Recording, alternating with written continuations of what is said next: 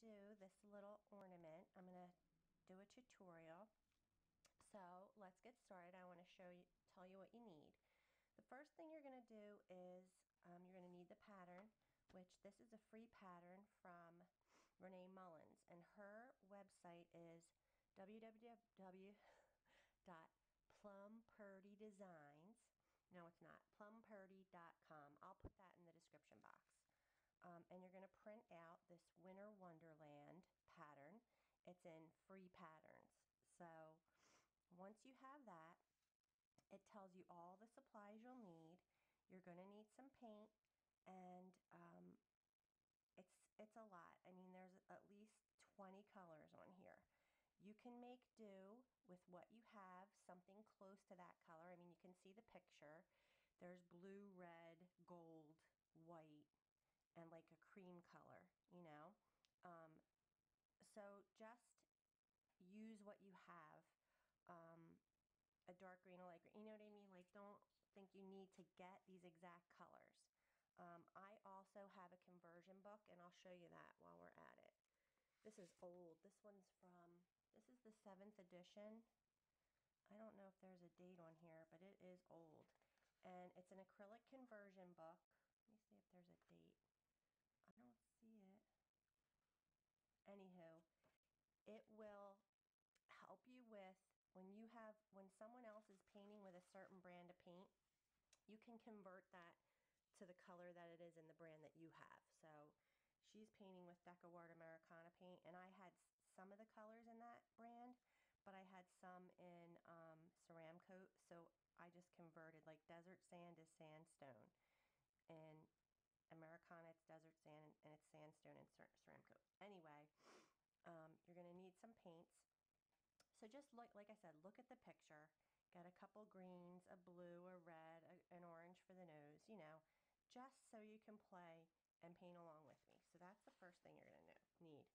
The next thing you're going to need to get is some tracing paper. And this is just a piece of tracing paper that I cut from another piece of tracing paper because this is a small pattern. And you're going to trace the design, and we're painting the snowman. So you put your tracing paper on and you literally just trace around it. And I probably tend to put all the details. I didn't do, obviously you can see here. I'm going to try and zoom in. I hate zooming because, okay, good. I did not trace the twigs because I just free-handed them. Like, it's a brush technique. You don't need to trace every little detail on here. It's just a guideline, and then you don't have to do any erasing. And I use this old eraser. I think this is called an art gum eraser. I'm not sure. I have every eraser there is. I have a whole bag of every eraser, but you can erase the graphite. So this is graphite. Graphite is what we're going to trace the pattern onto our piece with. And I have two colors, the light and the dark, because if, like, say for instance, I'm going to be painting.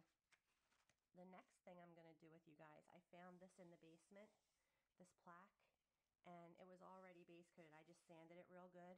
I'm going to paint this next. I want to do the snowman plate, but it's an 8-inch plate. I had this. It's 8 inches. It's perfect. So you can get this in the wood department, and I'll put a hanger on it, and it could be, you know, I mean, it could be a trivet if you put something, some polyurethane type varnish or something. But anyway, looking forward to that because it'll be bigger and it'll be easier for you guys to see what I'm doing. And there are different techniques on here, like he's not stippled. But like I said, I wouldn't trace all this greenery on here. You don't need to. I mean, I'll show you what the pattern has actually. The pattern has this wavy line. Here it is. So that is a great thing to trace. She's perfect for that. So you would trace this wavy line and have that be your guideline for these twigs. So then you could kind of pull twig. I'll show you how to do it. But basically the tracing is, the line work is your guideline to what you're going to be painting. But as best you can, try and do it, you know, without every little detail. I always trace it onto my tracing paper, all the details, but I don't always trace all the, well, see, I lied because I don't. I don't have all the details on here. I don't have the buttons. I don't have his eyes, you know. I mean, anywho, all right. So that's the first step. You want to trace this onto tracing paper, and then we're going to take our piece, and you're going to base coat. So let's go to the directions, and I'll just walk you right through what she has you do. So here's your supplies. Then you have some brushes, so let's go over that. Renee paints differently than I do, and she does things differently than I do. So I'm not going to be doing word for word what she has on here, but what she has on here is awesome. So here's what I have to paint with. She has a liner, a number 20/aught, and I do happen to have that. This is, a 10/aught. So I have that, but that's the script liner. That's going to give us like nice details. A 2 and 4 round. I don't know what number this one is, but I'm assuming it's around a 2. And then I have, I do have a 2, and I have a 4. So I have a 2, 4, and then this is just my little detailer that I love. And then an angle brush, and 3/8 inch angle. I have that, and a 1/4 inch she has too, but I'll do everything with this. A 1/2 inch flat, and I don't have that, but you would want a flat brush. I do have it. A 1/2 inch flat is, well, this is actually a number 14, but it's around a 1/2 inch flat. Foam brushes, because she probably base coats with a foam brush, and she doesn't have it, but this stippler, that's what I did the detailing with on the snow with. So see, yeah, she has a kneaded eraser. She uses that for, she has a black micron pen that she uses for detailing. I didn't do any line work detailing. Her pattern or her picture will show around the star and around everything. It looks like she might have done some black lines. I just didn't do that on mine. I didn't put the bow. You know, it's my piece, so I changed it up and made it my piece. So let's see now. All right, so then here's your paints, and I told you about that. If you don't have a lot of paint, if you're not a painter and you want to try this, just get a couple, you know, I mean, go see what you can find, or get a red, a blue, a white, you know, you'll be able to do some of the techniques. Then, let's see, to prep your piece, I'm going to go over this whole thing. I want you to know exactly what I would do. Sand your surface until smooth with a medium and then a fine grit sandpaper. I actually am going to talk about the wood first, because we're painting on paper mache and it's a totally different thing. But with wood, it's a porous surface, so you need to seal the surface. And to do that, you can use an all-purpose sealer, and I'm going to go get it. Well, you know what? I'm going to go away and come back, and I'll have that on my desk. A lot of you guys who have watched my channel before probably have gesso, which is usually to prepare a canvas surface. I never use gesso. I mean, unless you have a lot of, sometimes pine or different woods will have knots in it, and there's sap in there. And if you paint on a piece that has a knot, the sap will come through. I've had pieces that I've had for years, for 10 years, and then you'll start to see it has kind of seeped through the wood, because wood is a natural surface. So you want to prepare it as best you can. All right, I'll be right back. Okay, so for what I do out of laziness, prepping has always been, that's like boring to me. I hate sanding. I hate, you know, prepping the piece is not fun for me. I want to paint. I want to do the details. So I probably skip steps or whatever. Renee has you doing, she has you sanding, removing the dust with a tack cloth. I use a wet wipe or a paper towel. Seal your wood with your wood sealer and let completely dry. So what kind of sealer did she have on here? She has a Decorative matte spray sealer. Hey, that sounds pretty easy actually. I've never tried that one. But it seems like you can just spray the piece and let it dry and your wood is sealed. So that might be a good way to go. What I've always done to skip a step basically, this is a sealer, all-purpose sealer for surface preparation. It's a product by Jo Sonia's. And that's because, I mean, look at the bottle. It's huge, and I still have a ton, well, a little bit left. But what you would do is, it says, apply full strength to clean, dry, sanded wood, or dilute 1-to-1 with clear glaze or flow medium. Let's see. For 1-step base coat, mix and apply paint with all-purpose sealer 1-to-1. Sand when dry and apply a second coat. That's what I do. Okay. So basically, you take your palette here and you put whatever color. This is going to be blue, this plate. So I'm going to redo it. I don't have to seal it again because I'm pretty sure I sealed it already. I'm just going to paint blue over this. But I would do a little puddle of sealer, of the all-purpose sealer, and a little puddle of the base color, which is going to be a blue, and mix that and then base coat my wood. Let it dry, give it a sand it because it brings out like the bumpies in the wood when you put something on it. Give it a fine sanding, and then do one more thin coat with just straight paint, with just the color. Let that dry, and then your surface is ready. Before I had this, the all-purpose sealer, and they may sell it at Michael's now. I don't know. This I had to get at a paint store, at like it was a studio, a paint studio. Before that, I just would mix matte varnish. Let's see if it says it on here. No, this is just saying that you can use it for to finish your piece. But we actually would do the same thing with a varnish, a matte varnish.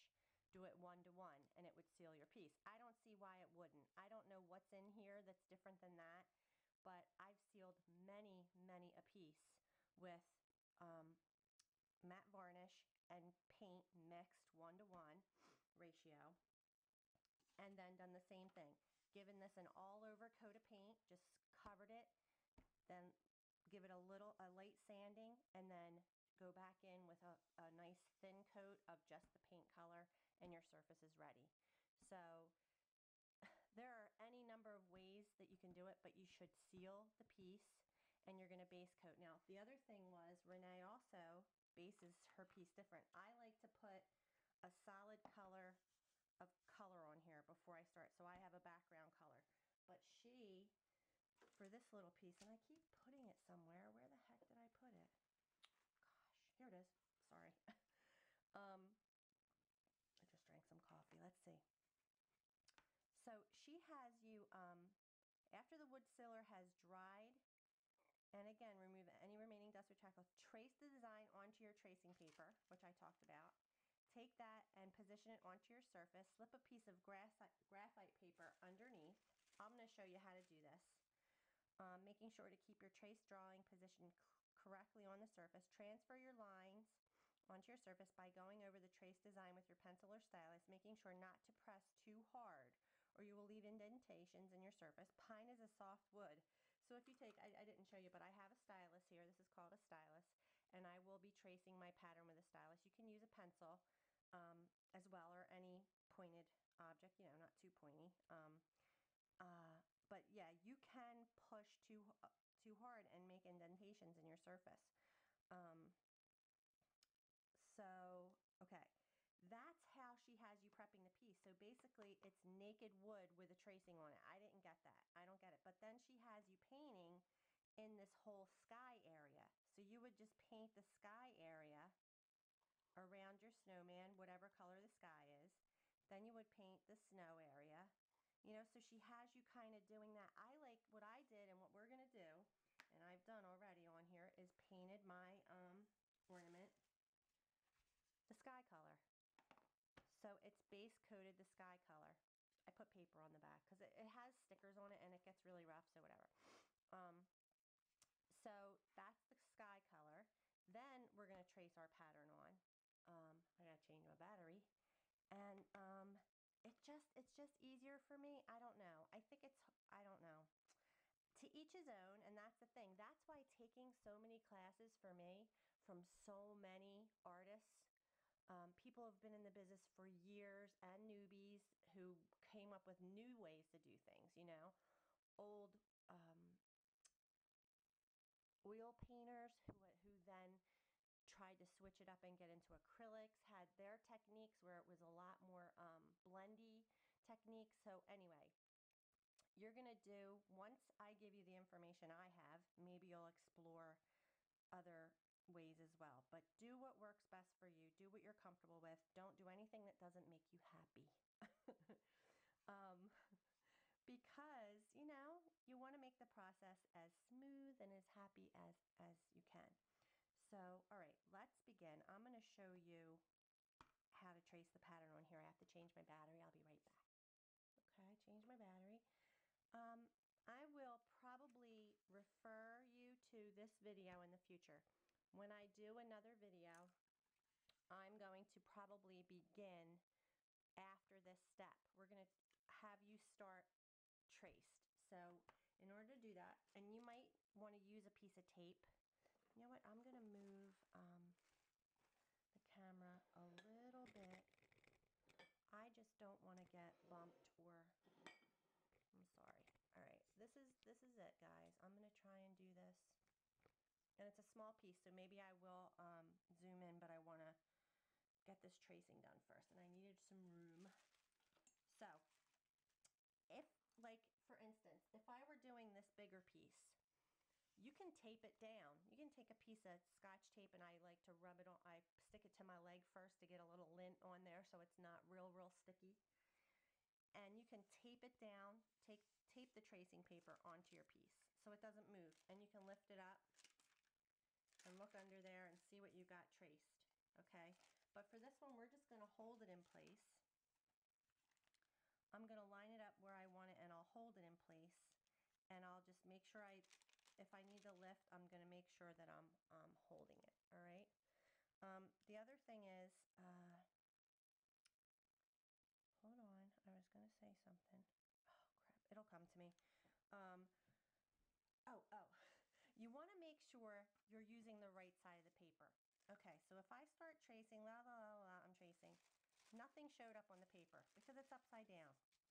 So I start tracing, and I'm tracing. There's a line, okay? Can you see that? Yes, okay, good. I don't know how many times, probably more than I'd like to admit, I've traced, hopefully not the whole design on there, and the graphite paper was upside down. So you really need to check. Sometimes I'll even put a paint mark, like just put a splop of paint on the top so that you know which side is the right side to start tracing with. So this is the top, so we can trace, okay. So I am going to position him, because it's a heart shape, but I'm doing it on a round. I'm just gonna center him, kind of like that. And then I'm gonna slip my graphite underneath. You see that? I'll try and zoom in a little bit. Let's see.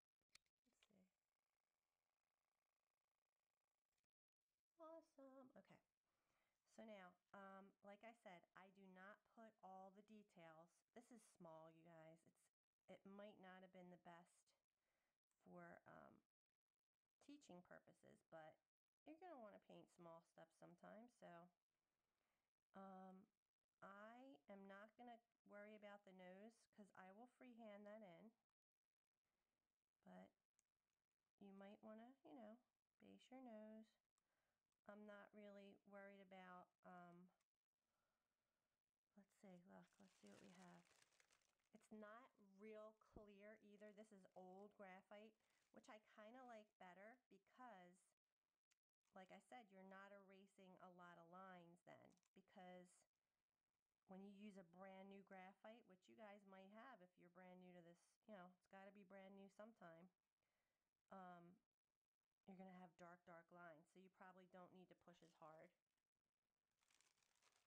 But there, he's coming. I got a face and a scarf and a vest, part of his vest. I need this line, so I'm going to just scooch this a little bit and get this line here.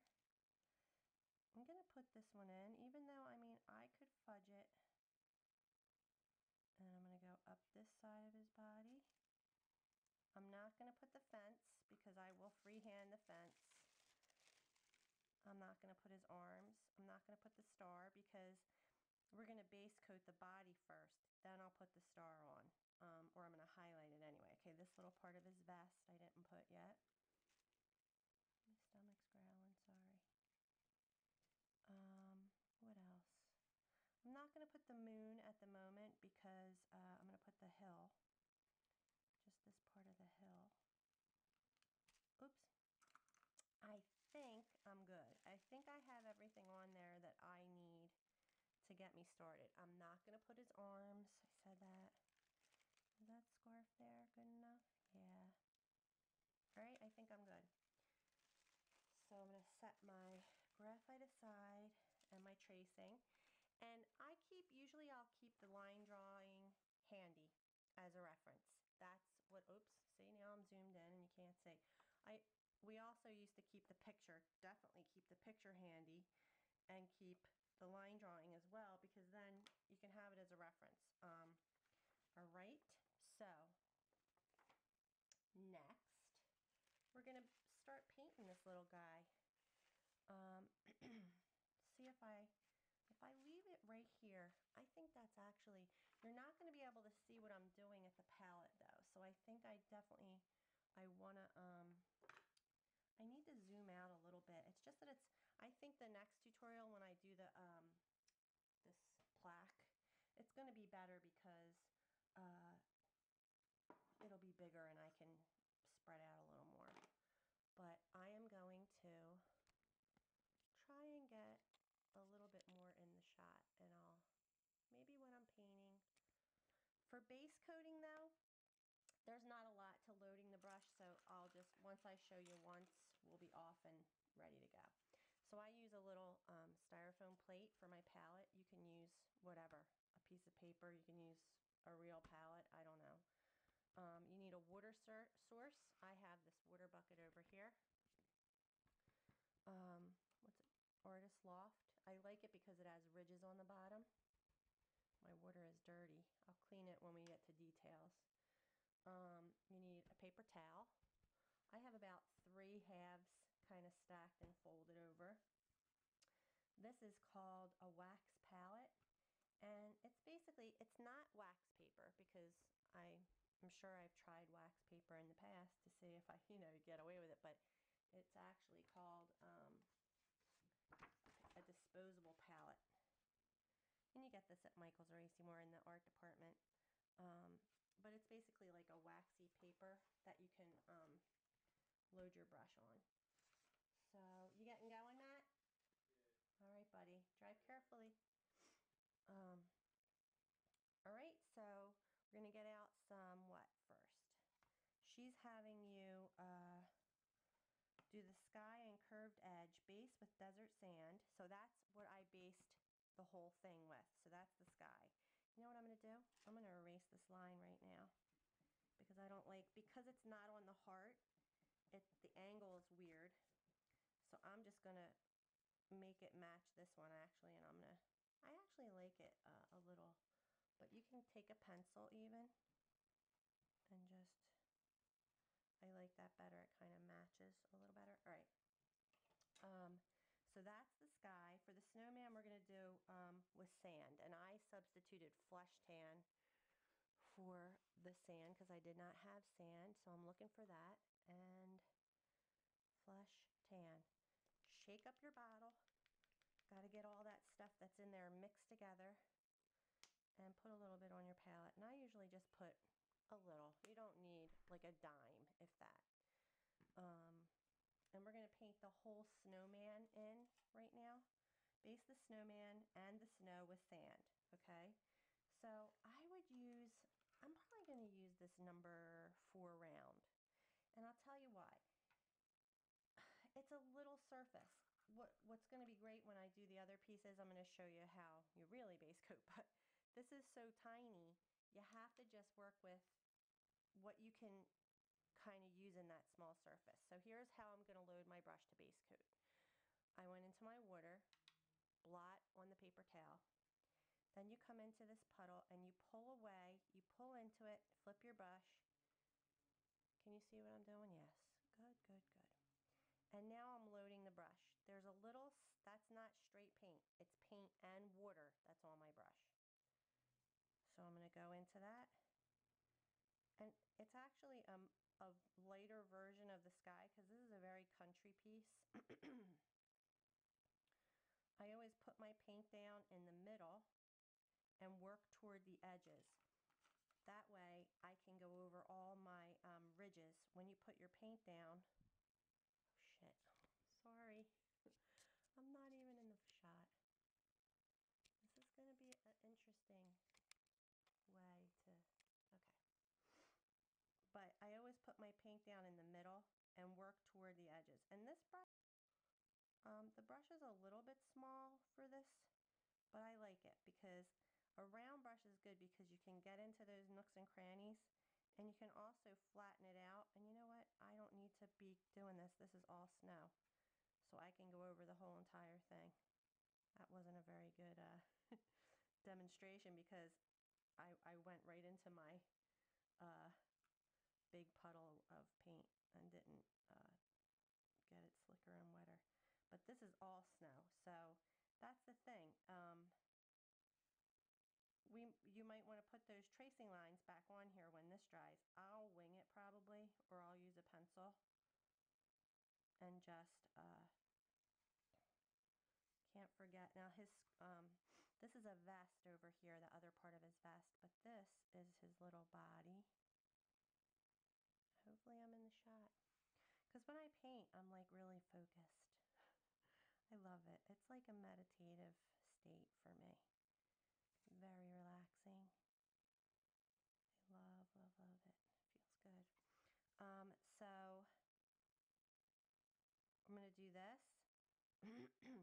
Then we're going to base coat the scarf, and that's a blue scarf. I'm going to base coat the vest and the hat, and then I'll come back and I'll start showing you the how to make the details, how to add the shading and the highlighting and all that stuff, okay? So I'm going to base coat this. You know what? It's going to probably take 2 coats, 2 thin coats to cover because you want it to be opaque. You don't want see-through. Some styles of painting you do want see-through, but for this particular style, you don't want see-through. So I'm going to go away and I'll come back when it's all based. Okay, so this is my first coat. You know what's funny? I just used my heat gun to kind of speed up the drying a little bit. And I just remember we used to have blow dryers because like I had an old blow dryer that I got at a yard sale one time that I carried with me too to speed up the base coating time.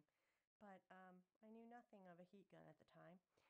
But yes, you can do that. Just be careful because you don't want to burn the surface or anything. So I just wanted to show you between coats now. I've got my first coat on there. And you can still see the tracing lines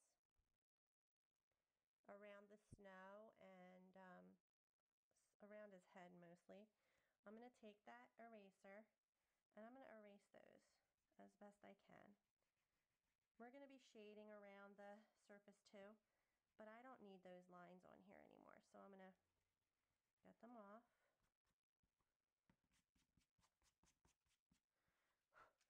And you can still see underneath the paint, like the bottom of the snowman, but I'm about to cover all that up anyway. I just wanted to show you, this is such a small detailed piece. I really am using a tiny brush, and I would say this is a number 1 round possibly. I call it a detailer because it's, I don't know, it's like short and stumpy and I can get into details with it. Like probably your hat doesn't need another coat. The black cover's fine. But like I'm going to go ahead and do the scarf another coat. So I'm going to go to my water, blot, pick up some of that. I use Burgundy Rose. And I'm picking some up, loading my brush, kind of flattening it out. So see, it's kind of like a skinny and flat. Gotta have the right tools or it makes the process so much more difficult. If you have the right tools, it's going to make you so much happier. Like you're just going to be able to do what you want to do and you're not going to struggle.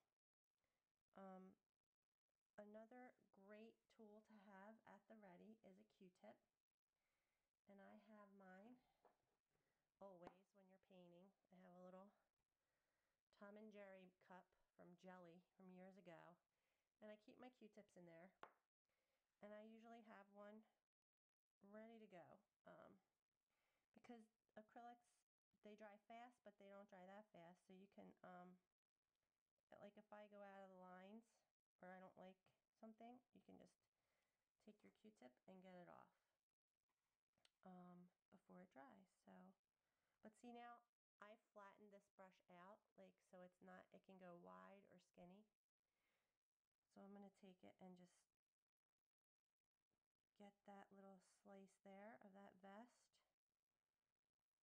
and get it in there. Once you add the details, all the base coating, all your, if you're a perfectionist, this isn't where you want it perfect. You can cover up a lot of the imperfections of base coating with the details, with the shading and the highlighting and all that stuff. So, I mean, you basically just want to have an opaque coverage, so not see-through. And even if some parts of it are a little see-through, you're still going to cover that with shading and highlighting and details. So I think my vest is pretty solid. I'm going to go ahead and do the scarf, and I'm going to get a little bit bigger brush. This is the number 4 round.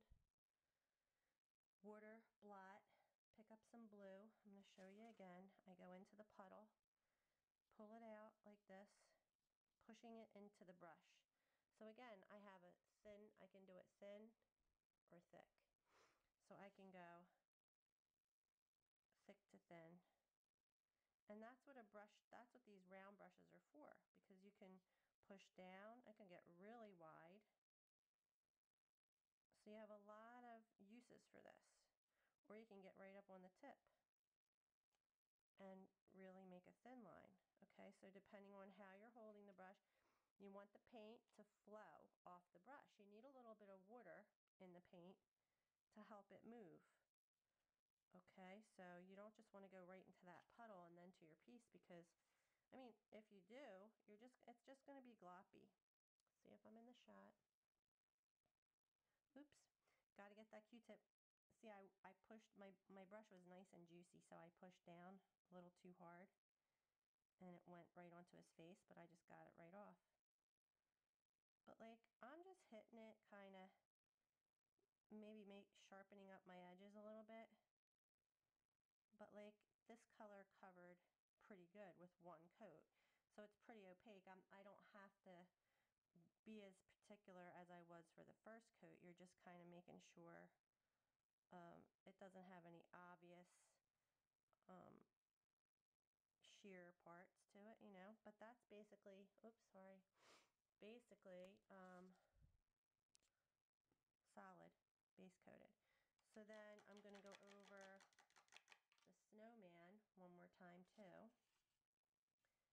So I have water in my brush, so I'm loading into the, because it gets sticky, your paint will get sticky when it's sitting here out in the air.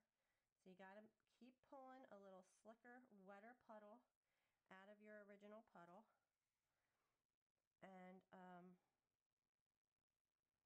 I slide up over to that edge, and then, see, this brush is kind of small for this area down here because it's just big. You need some more flesh tan. I usually just put, a little bit of paint out at a time because it will dry out. And you have that bottle, so conveniently you don't need to mix it or have a lot there for later. So you can keep it in the bottle when you need it. And I'm just keeping this moving, keep it moving, because like I said, I mean, acrylics, now I'm just going to clean up that edge, and there you go. 2 thin coats, base coats, is the way I do it. I like to have 2 nice, clean, thin coats of paint rather than, otherwise it looks blotchy. Ugh, that wasn't a good Q-tip. The Q-tip had hard paint and it kind of mucked me up.